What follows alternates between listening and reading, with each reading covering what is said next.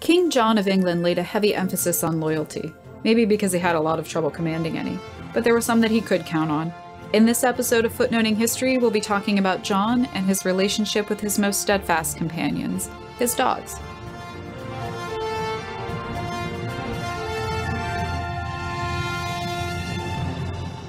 Welcome to Footnoting History. I'm your host, Kristin, and today we'll be visiting the reign of one of England's most notorious kings, John, who ruled from 1199 to 1216. Many people first become familiar with John through the legend of Robin Hood. He's the bumbling wannabe king whose greed and ineptitude were the only things stopping him from fully usurping the crown. In the Disney version, he's a thumb-sucking lion who cuddles bags of money while he sleeps. He's a poor substitute for his older brother Richard, who left England on crusade and who, quote, "Mother always did like best," end quote. There's a fair amount of truth to the spirit of the Disney interpretation of John. The Robin Hood stories, which were written down well over 200 years after King John lived, never actually mentioned John. But his modern biographers take care to point out John's reputation for treachery and his obsession with money. While his older brother King Richard was away, failing to recapture Jerusalem but trying really, really hard, and getting himself kidnapped on the way home by the Duke of Austria, John was conspiring with the French king Philip Augustus and marching on London with Flemish mercenaries. When John was crowned king in 1199, he proceeded pretty consistently throughout his reign to push the boundaries of royal power. Okay, so much of what John did had precedent.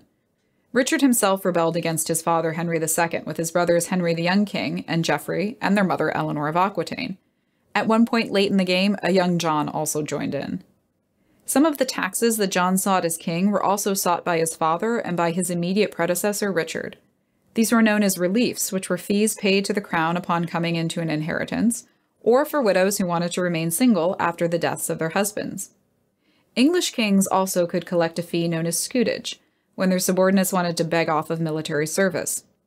Kings also sold official positions like sheriffdoms and raked in a lot of profit from royal lands and forests. They also levied general taxes that everyone had to pay.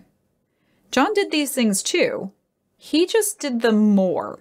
Far more than his subjects felt was fair and in far greater amounts.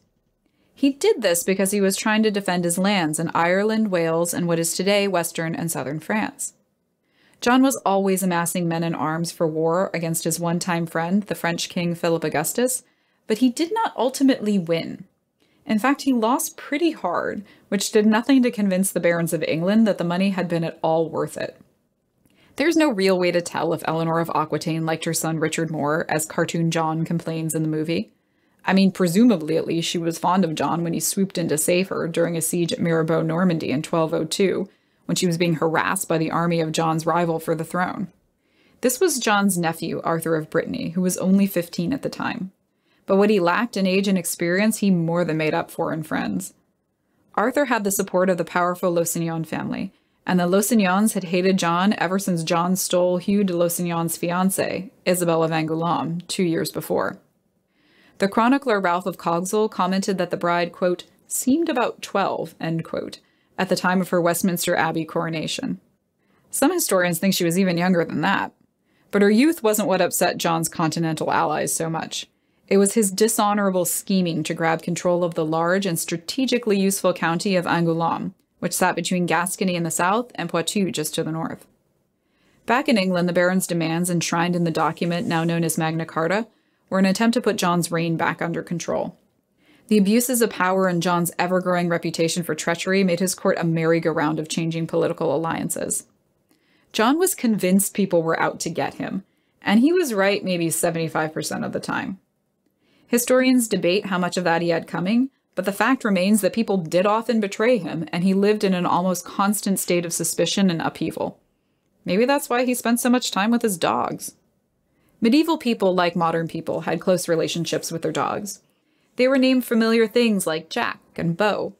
An early 15th century hunting manual written by Edward the Duke of York called Master of Game gives you 1,100 options for names, including Nosewise, Amiable, Holdfast, and Sweepstake.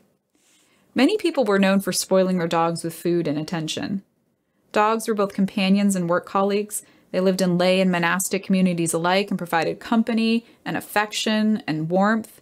They guarded the home, they carried letters, they turned water wheels and rotisseries.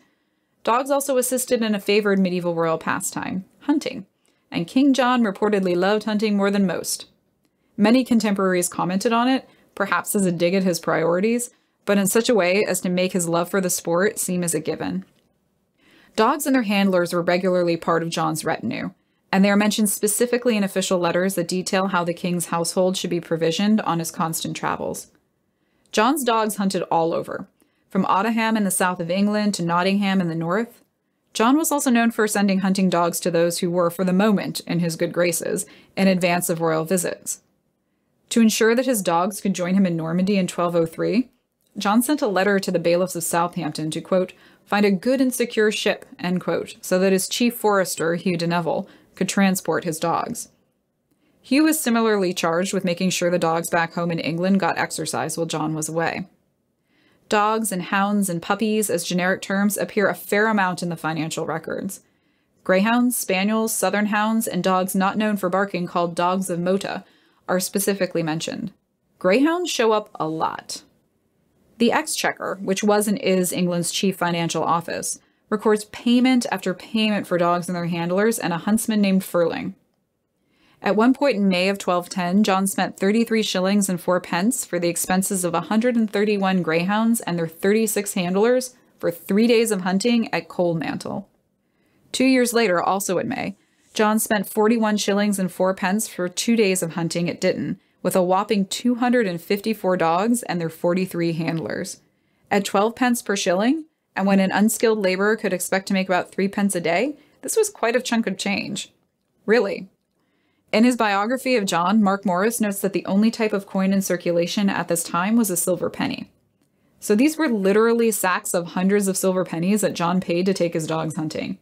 And in case you were wondering if these hunting expeditions were confined to the warmer seasons, they weren't. Hunting was a year-round affair that John kept up with, even in the blustery winter months. If you Google King John, you will almost certainly happen across images of John with his dogs, both of which you can see on the Footnoting History website in the entry for this episode. One image from the 14th century Statutes of England compiled for the Guildhall in London shows John on horseback hunting in the forest with his dogs. This manuscript also has a full copy of John's more famous association, the Magna Carta. Another image, also from the 14th century, shows John just hanging out with 2 of his dogs. One dog, which has the lean body and floppy ears of a greyhound, has popped up onto John's lap for a pet, and a happy-looking John complies. The second dog sits watchful on his other side. These images come to us well after John's death in 1216. The only image we have of John from his lifetime is the one on his Great Seal, which shows him on a throne and holding a sword. No dogs in sight, but probably not far from his thoughts, if we can believe medieval chroniclers and royal expenditures. Many medieval writers commented on dogs' loyalty, some dogs even laying down next to their dead humans, like the late U.S. President George H.W. Bush's service dog Sully did at Houston in late 2018. A dog's reputation for devotion was so ingrained in the Middle Ages that their images found their way onto coats of arms to signify, as one 15th century manual put it, quote, a right benign and loyal fighting man, who never would leave his lord dead nor alive, and is ready daily to fight for his lord, end quote. Hildegard of Bingen, the 12th century author and mystic, wrote that dogs were loving and loyal and could detect treachery against their people. Someone with a reputation for that kind of constancy and ability would have appealed to King John, who looked over his shoulder right up to the moment that he died of dysentery and or exhaustion, depending on the source you'd like to believe. By that time, John had reneged on Magna Carta, realized that a French army was besieging his castle at Windsor, and was facing a pretty grim future. It seems likely that John lost some of the crown jewels as he was trying to flee across an estuary known appropriately as the Wash, and when he finally arrived exhausted and ill at Newark Castle, John was done. He made his last will and testament, a final confession, and died one mid-October night. His effigy at Worcester Cathedral shows John with a scepter, sword, and crown, and 2 pocket-sized saints sitting over his shoulders. According to the Worcester Cathedral website, quote, some of John's favorite hunting grounds were near Kinver and Feckingham, end quote, which were not too far from Worcester. We know that John wanted to be buried in the cathedral. He said so in his will, but he likely did not have any say in the execution of his effigy, which was created in 1232. At the stone feet of his likeness stands a small lion, which symbolized courage and strength in the medieval world. But perhaps he would have preferred one of his most steadfast companions from life. After one of John's Norman invasions, the chronicler William the Breton recorded him as saying that he would prefer to remain, quote, in a place safe with my dog. This has been Footnoting History. If you like the podcast, be sure to visit our website, footnotinghistory.com, where you can find links to further reading suggestions related to this week's episode, as well as a calendar of upcoming podcasts. You can also like us on Facebook and follow us on Twitter at History Footnote. Until next time, remember, the best stories are always in the footnotes.